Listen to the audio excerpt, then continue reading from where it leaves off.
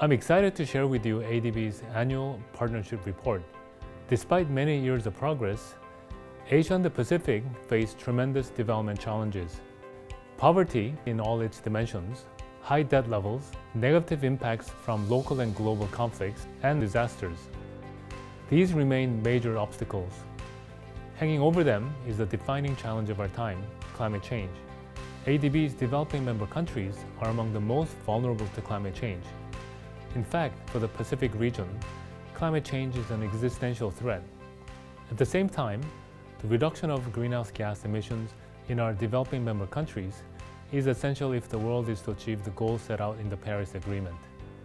As the region's climate bank, ADB is at the forefront of helping countries navigate these challenges and plot a sustainable path for their development. But we cannot do it alone.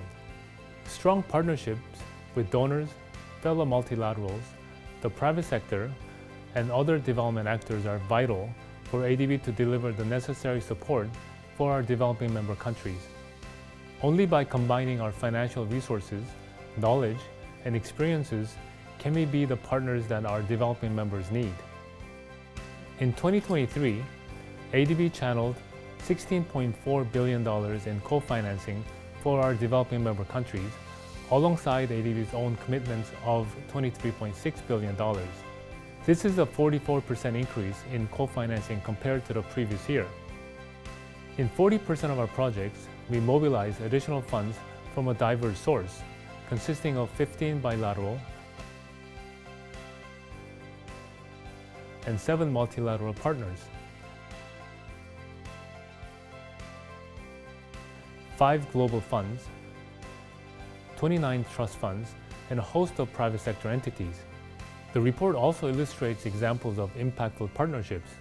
To mention a few, ADB is promoting renewable energy by partnering with the private sector to deliver the first cross-border wind power plant in Asia, the largest in Southeast Asia, and the first in Lao PDR.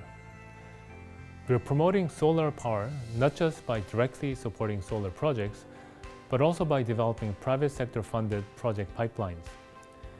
We are integrating climate adaptation and mitigation into major transportation projects across the region, for example on inter-island shipping in Vanuatu. We are helping deliver quality education to children with disabilities in Mongolia.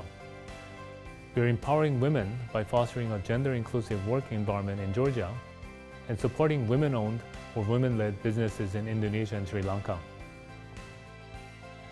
I urge you to explore the report and be inspired by its partnership stories and insights into how ADB, working hand-in-hand with partners, has been able to accelerate climate action and sustainable development in the Asia and the Pacific region. Let me close by thanking our development partners and developing member countries. We are stronger together.